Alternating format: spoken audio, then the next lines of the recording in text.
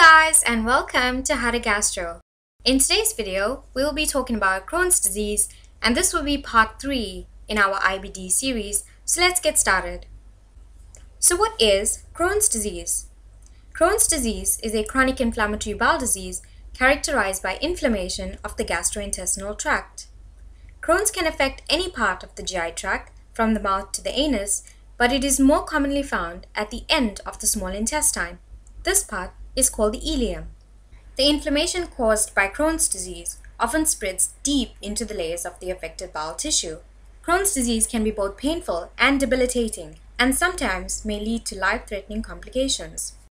So in my picture on the right, I have the different types of Crohn's disease, and remember from that definition, we got quite a bit of information. The first one being that this disease causes inflammation in various spots of the GI tract and can occur from anywhere from the mouth to the anus.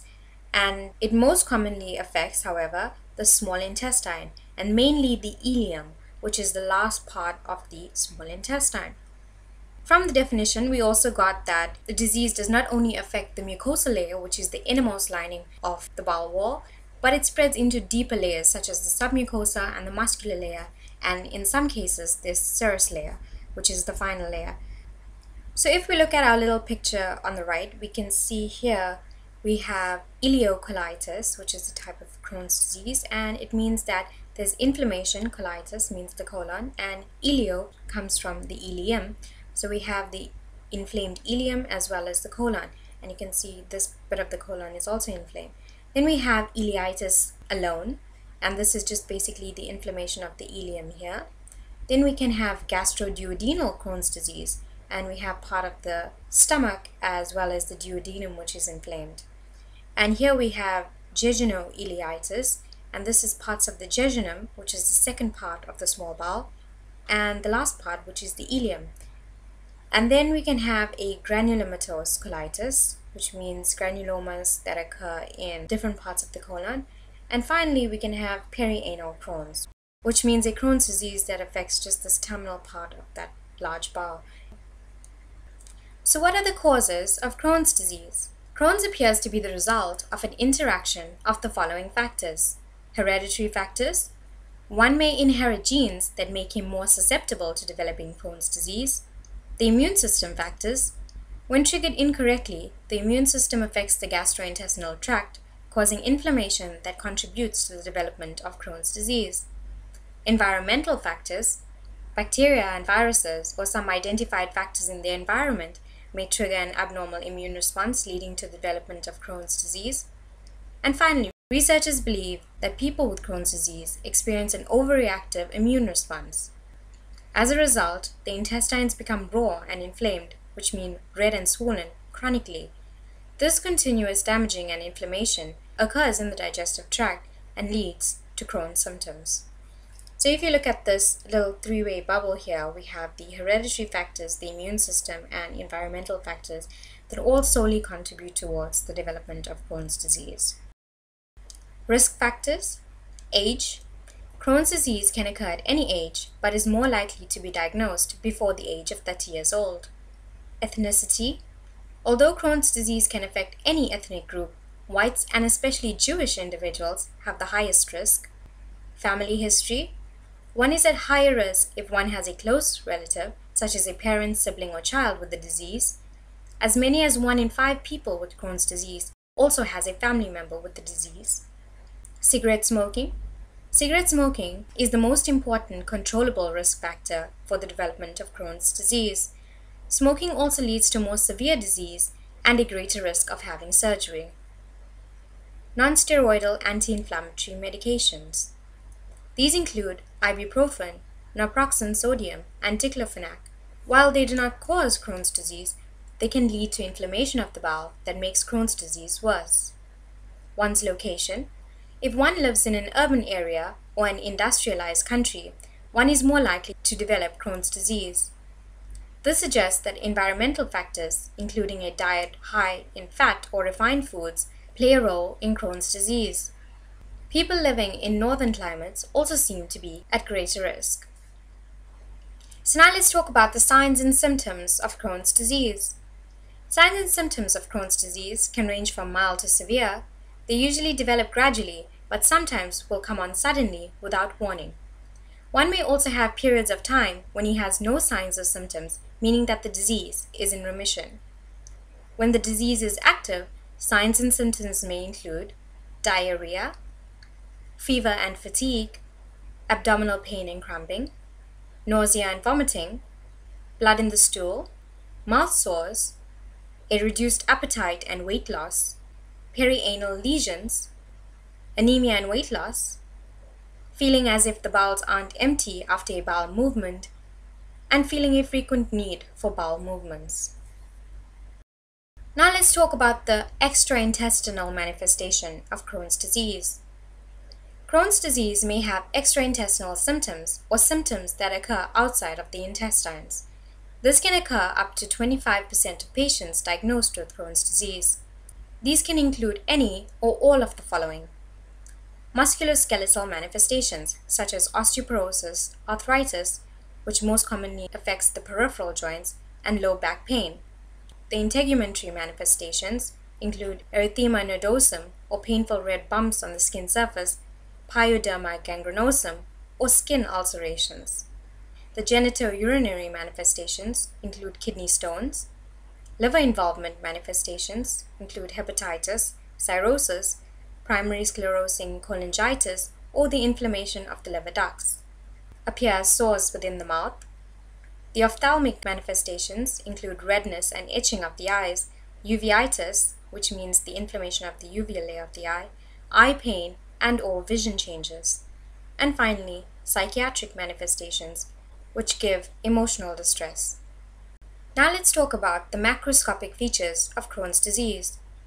Crohn's disease can affect any part of the gastrointestinal tract, from the mouth to the anus. 30 to 40% of patients have small bowel disease alone.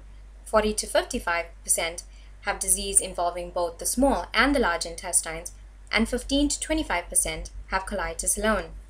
So basically all that means is that 30 to 40% of patients have intestinal involvement only, 40 to 55% have intestinal and colonic involvement, and 15 to 25% have only the large bowel or the colon affected.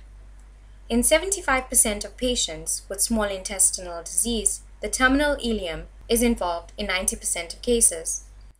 So, in 75% of patients who have their intestines involved, 90% of those 75% have the terminal ileum involved. Unlike ulcerative colitis, the rectum is often spared in Crohn's disease. Crohn's disease is segmental, with skip areas in the midst of the disease. Intestinal perirectal fistulas, fissures, abscesses, and anal stenosis are present in 1/3 of patients with Crohn's disease, particularly those with colonic involvement.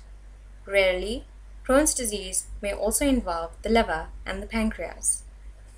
So, something to note about this disease is that it manifests with these so-called skip lesions, which means that it affects this part, it skips a bit, and here we have healthy tissue, and then it affects this part, and then it skips a bit, and then it affects this part. So this sort of appearance is called the skip lesion appearance.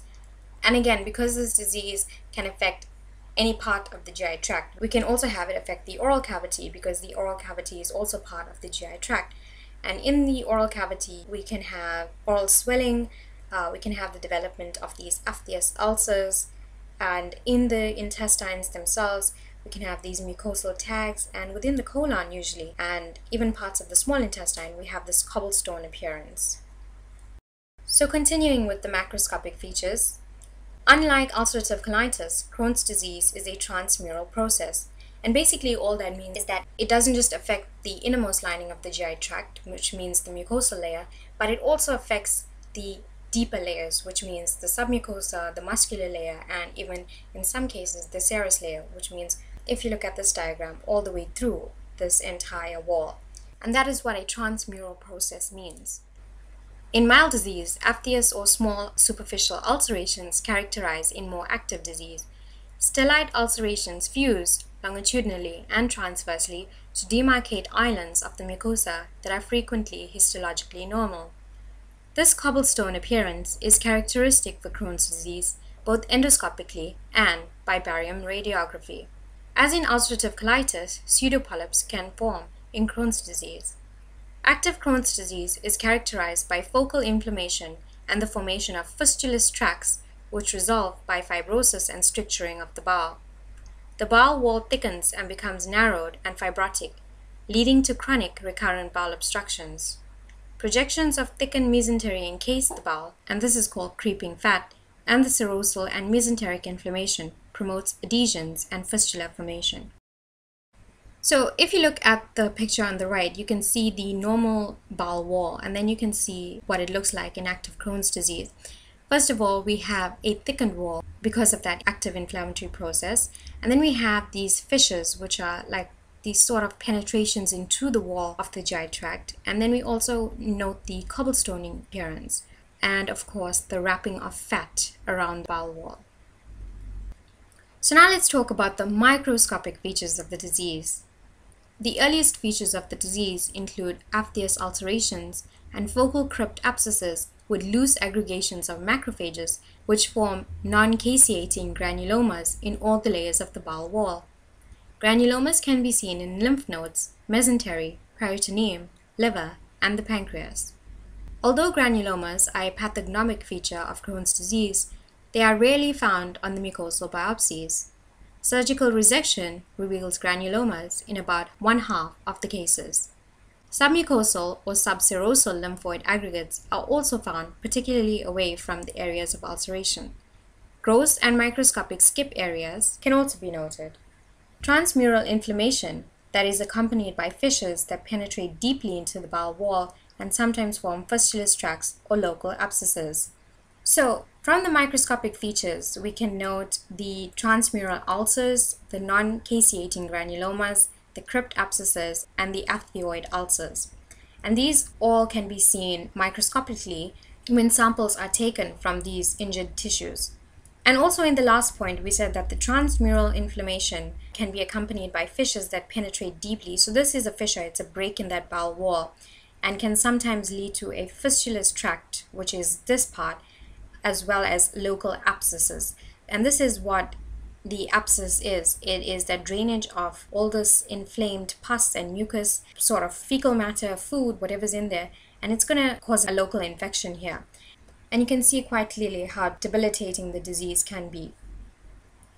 So now let's talk about how is Crohn's disease diagnosed. Blood tests. Tests for anemia or infection. The blood test can check for anemia or for signs of infection by the number of white blood cells and acute phase proteins.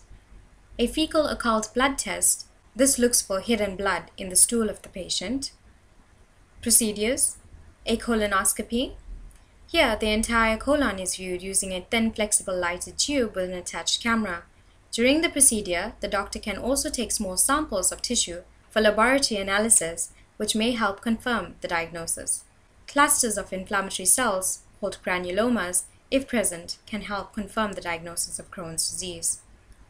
A flexible sigmoidoscopy. In this procedure, the doctor uses a slender flexible lighted tube to examine the sigmoid, which is the last portion of the colon. So this portion right here is that sigmoid colon, and Crohn's disease can also be evaluated using a sigmoidoscopy. So continuing with the diagnostic techniques, we can also do a CT. This looks at the entire bowel, as well as tissues outside the bowel. We can also do an MRI. This is particularly useful for evaluating a fistula around the anal area or the small intestine. Capsule endoscopy. Here, one swallows a capsule that has a camera in it, and the camera takes pictures which are transmitted to the computer one wears on his belt. Double balloon endoscopy. For this test, a longer scope is used to look further into the small bowel where standard endoscopes don't reach. This technique is useful when capsule endoscopy shows abnormalities, but the diagnosis is still in question. Small bowel imaging. This test looks at part of the small bowel that can't be seen by colonoscopy. After one drinks a liquid containing barium, doctors can take X-rays, CT, or MRI images of the small intestine. Below, I just put in a picture of a CT, what that process looks like. And then we have the pill cam, or the capsule endoscopy. And just to point out what features can be noted on the capsule endoscopy, Using this little pull cam, we can see fissuring in the bowel wall that looks like this. You can see that fissure developing there. We can also see multiple aphthous ulcers. You can see these little ulcers in that bowel wall. You can also see serpiginous ulcers, and these are them here. And we can note that cobblestoning appearance, that is a common feature of Crohn's disease. And finally, we can notice these strictures in the bowel wall, and these are all helpful in pointing us towards the diagnosis of Crohn's disease. So now let's talk about the treatments and drugs in Crohn's disease. Treatment for Crohn's disease usually involves drug therapy or, in certain cases, surgery. The goal of medical treatment is to reduce the inflammation that triggers the signs and symptoms. It is also to improve the long-term prognosis by limiting complications. The anti-inflammatory drugs are often the first step in the treatment of inflammatory bowel disease. They include the aminosalicylates, most commonly 5-SA, which is also called mesalazine, and sulfasalazine. Another first-line treatment for Crohn's disease are the corticosteroids. These drugs, which include prednisone and hydrocortisone, also help to reduce the inflammatory process. The immune system suppressors. These drugs suppress the immune system response that starts the process of inflammation. Immunosuppressant drugs include azathioprine, cyclosporine, infliximab, and methotrexate. Continuing with treatments and drugs, antibiotics. These drugs can reduce the amount of drainage and sometimes heal fistulas and abscesses in people with Crohn's disease. Frequently prescribed antibiotics include metronidazole and ciprofloxacin. Antidiarrheal medications. A fiber supplement, such as psyllium powder or methyl cellulose, can help relieve mild to moderate diarrhea. For more severe diarrhea, loperamide may be effective. Pain relievers. Pain relievers such as acetaminophen can be administered. Iron supplements. If one has chronic intestinal bleeding, one may develop iron deficiency anemia and may need to take iron supplements. Vitamin B12 shots. Crohn's disease can cause vitamin B12 deficiency. Vitamin B12 helps prevent anemia, promotes normal growth and development, and is essential for proper nerve function. And finally, calcium and vitamin D supplements. Crohn's disease and the steroids used to treat it can increase one's risk of osteoporosis, so one may need to take calcium supplements with added vitamin D. Nutrition therapy. The doctor may recommend a special diet given via a feeding tube, and this is called enteral nutrition, or nutrients injected into a vein. This is called parenteral nutrition to treat the Crohn's disease. This can improve the overall nutrition and allow the bowel to rest. Bowel rest can reduce inflammation in the short term. The doctor may also use nutrition therapy short term and combine it with medications such as immune system suppressors. Enteral and parenteral nutrition are typically used to get people healthier prior to surgery or when other medications fail to control symptoms. Surgery. If diet and lifestyle changes, drug therapy, or other treatments don't relieve the signs and symptoms of the disease, the doctor may recommend surgery. Up to 1/2 of individuals with Crohn's disease will require at least one surgery. However, surgery does not cure Crohn's disease. During surgery, the surgeon removes the damaged portion of the digestive tract and then reconnects the healthy sections. Surgery may also be used to close fistulas and drain abscesses. A common procedure for Crohn's disease is a strictureplasty, which widens a segment of the intestine that has become too narrowed. So if you look at my picture on the right here in the bottom, you can see an example of strictureplasty. The benefits of surgery for Crohn's disease are usually temporary. The disease often reoccurs and usually does so near the reconnected tissue. The best approach is to follow surgery with medication to minimize the risk of reoccurrence. So now let's talk about some complications of Crohn's disease. Crohn's disease may lead to one or more of the following complications. Inflammation. Inflammation may be confined to the bowel wall, which can lead to scarring and narrowing, which is called stenosis, or may spread through the bowel wall, creating a fistula. Bowel obstruction. Crohn's disease affects the thickness of the intestinal wall. Over time, parts of the bowel can thicken and narrow, which may block the flow of digestive content. One may also require surgery to remove the diseased portion of the bowel. Ulcers. Chronic inflammation can lead to open sores, which are called ulcers, anywhere in the digestive tract, including the mouth and the anus and the genital area, which is called the perineum. So in my picture on the right, I showed you guys some examples of the complications that may occur in Crohn's disease. So at the top, we have a segment of normal bowel, and then we can see what happens to the bowel wall, the thickness of the bowel wall in that inflammatory process. And while the bowel wall thickens, we can also see the narrowing of that hollow tube, which is where the intestinal content has to flow through. And then we have the development of the stricture, in which that inflammation becomes so intense that it causes such a narrow section now that intestinal content is unable to pass through here. We can then have obstruction, and you can see here we have a local obstruction in which the two opposite layers of the bowel wall are actually touching each other, and this creates some sort of a complete obstruction of the bowel wall. And then we can have a fistula, which means that we have a break in this bowel wall, and we have a communication or a channel that opens into a neighboring organ, and this is what a fistula is. And on the right, we also have the fistula, which has complicated into an abscess. So as you can see, there's a lot of complications that are associated with Crohn's disease. Fistulas. Sometimes ulcers can extend completely through the intestinal wall, creating a fistula, which is an abnormal connection between different body parts. Fistulas can develop between the intestine and the skin, or between your intestine and another organ, such as the bladder or the vagina. An anal fissure. This is a small tear in the tissue that lines the anus, or in the skin around the anus, where infections can occur. It is often associated with painful bowel movements and may lead to a perianal fistula. Malnutrition. Diarrhea and abdominal pain and cramping may make it difficult for one to eat or for the intestine to absorb enough nutrients to keep one nourished. And finally, colon cancer. Having Crohn's disease that affects the colon increases the risk of colon cancer. General colon cancer screening guidelines for people without Crohn's disease call for a colonoscopy every 10 years at the beginning of age 50. So basically all that means is that in people who do have Crohn's disease, the screening has to occur a lot more frequently, mainly every 2 to 5 years. And that brings us to the end of this presentation. Thank you guys so much for watching. I hope you find all this information very useful and informative. Please make sure to hit that subscribe button, like, comment, and share. And if you would like to download a copy of this presentation, you can do so by clicking the link in the description. Take care, and bye for now.